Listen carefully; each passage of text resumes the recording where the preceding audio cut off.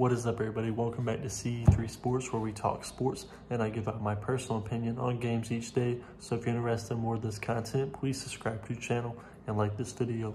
Also, if you're interested in my premium plays of the games I'm taking myself each day, all you have to do is go to my Instagram, my Twitter, give me a message. I accept Cash App payment. Right now I have a 3-day pass for $27 available. So if you're interested in that, go check it out.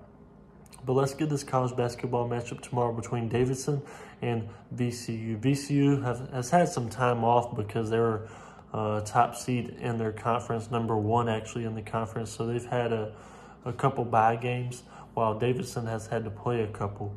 VCU, they are on a 6-game win streak right now, though, playing really good basketball. And like I said, Davidson, they've already had to play 2 games in this tournament, beating Rhode Island in the first game and St. Bonaventure in their second game. So 2 pretty good wins.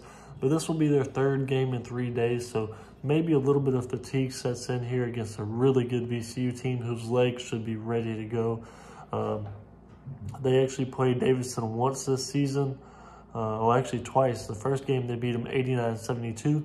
The second game 61-59. And, you know, like I said, I think VCU was already probably the team that's going to win this conference, and especially with Davidson playing 3 games in 3 days, it's going to be hard for them in this one. Give me VCU -6.5, and that's going to be my free pick.